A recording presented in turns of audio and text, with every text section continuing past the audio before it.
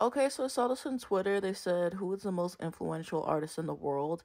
So you could go by this talking about who do they mean who's most influential right now or all time, and so I'm gonna do both. So right now I'm definitely gonna give it to Beyonce and Taylor Swift. And yeah, I mean what Beyonce's been able to do with her entire career has been, awe-inspiring to say the very least, with the ironic success that she's been able to translate from Destiny's Child to her solo career, and just the way that she's been able to kind of set trends with, the surprise release album with her self-titled, and now you see everyone trying to do that, but not everyone is Beyonce. How hard she works in terms of performing and just all those other things. You see a lot of people kind of borrowing off of Beyonce, and there's a lot of, people who have said in the past, like, oh, like, I'm gonna be the Beyonce of the group, or this person's the Beyonce of the group, and then they fall flat on their face because they don't have the star power and they don't have the work ethic and the smarts of Beyonce.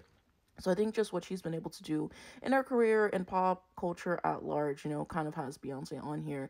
And what she was able to do with that Renaissance album with basically no promotion, still able to get a number one song, still had a very successful tour, and, selling out stadiums. Yeah, I really don't know who else could do that. So that's what I'm going to say, Beyonce. And then for Taylor Swift, I mean, just look at what she's been able to do with like the entire thing about owning your masters. Prince did talk about this in like the 90s and stuff whenever he was going through it with Warner Brothers, and I do want to acknowledge that and everything. I think the reason why it's being more successful now in terms of like it's important to own your masters is because more's happened in the music industry since he said that. The music industry has changed, and Taylor has put out these recordings that have been able to be so successful, and she's devaluing her original recordings and showing that it can be done. And so many artists are, doing that now, to the point where labels are trying to put out a restriction like, oh, you have to wait, 15, 20 years to even record again because of Taylor Swift. Also, it's worth noting that Taylor Swift is the reason why Olivia Rodrigo owns her masters, because, she saw what Taylor was doing with it. She was very inspired by it. She's a huge fan of her. And so she negotiated a deal to where she owns her masters for like, this contract, which is a huge thing, to be such a young artist and to already own your masters. So, got to give hats to Taylor for doing that, just for artists overall. She's got all these people watching the NFL now because of the whole Travis Kelce thing. I mean, even myself included, I'll admit it, and just what she's been able to do with her career overall in terms of her business sense, in terms of how she promotes, in terms of how she's really built up a strong fan base over all of these years, and the fact that she's always keeping them fed with new releases and all the Easter eggs and all these things. Like, Taylor's really great at marketing. So I would say that these two in particular really have their pulse on the world right now. And it's interesting to say because two of them are so far into their career at this point, and there's some great up and coming artists, but when I look at who's been so successful in these times, I wanted to give it to them. If we're talking overall, I could obviously say Mariah Carey. I mean, a lot of singers wouldn't be singing had it not been for her. I mean, she inspired Beyonce. Beyonce literally said Vision of Love is what made me want to sing, and I was fascinated by all the riffs and runs that she did in terms of that. And yeah, she's influenced Kelly Clarkson, Ariana Grande, Christina Aguilera. Like, yeah, so there's been so many people that wouldn't be doing what they were doing if not for her. And, I can really respect that she's always written her songs, and even talking about All I Want for Christmas Is You, which is like the most successful Christmas song ever, and the fact that it goes number one every single year, and all these new artists always are trying to have a Christmas song and a Christmas album because of Mariah and her success, which she wasn't really expecting at the time, but what she's been able to do with that, and how she's always able to go with the times and, adapt to it, but she doesn't lose her artistic identity with an album like Caution for sure, and she's always really popular on social media. Like, she has her pulse on the culture, and I mean, having 19 number one hits, I believe she has 28 top 10 singles.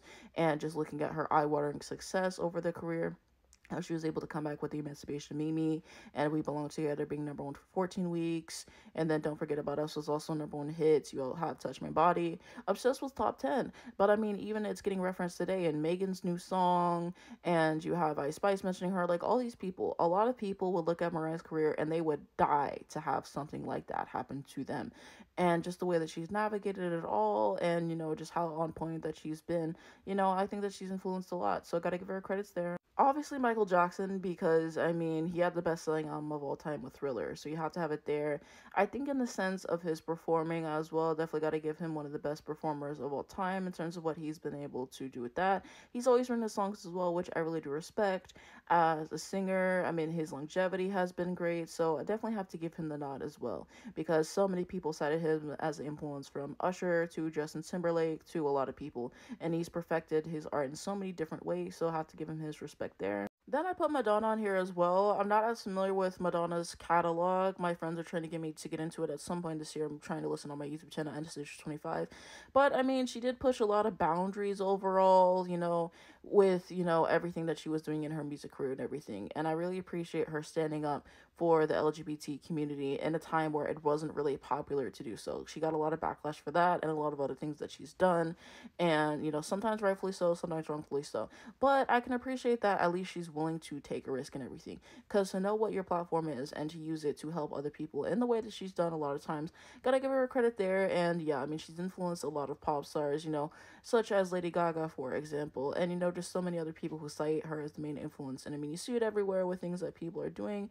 But, I gotta appreciate her at least in that respect. So I will say that. Also have to give a nod to the Beatles as well. Whenever they first kind of started out, it wasn't really as popular to write your own songs as it is now. So from that standpoint, also with the music and everything, like with their pop rock and like how psychedelic they got and how their music got heavier. And yeah, a lot of people would, not even be in the industry without the Beatles and everything. And, just very influential overall, and everything that Paul McCartney has done after the Beatles and everything with his legacy is definitely huge. So I wanted to mention them as well. So yeah, that's mainly going to be my list. I'm sure there's people that I didn't mention, like Drake, which I could see that being in the conversation, but also he's kind of fallen off, and I don't like Drake, as I said several times. But, let's continue that conversation down below in the comments. Let me know if you agree with me or disagree with me.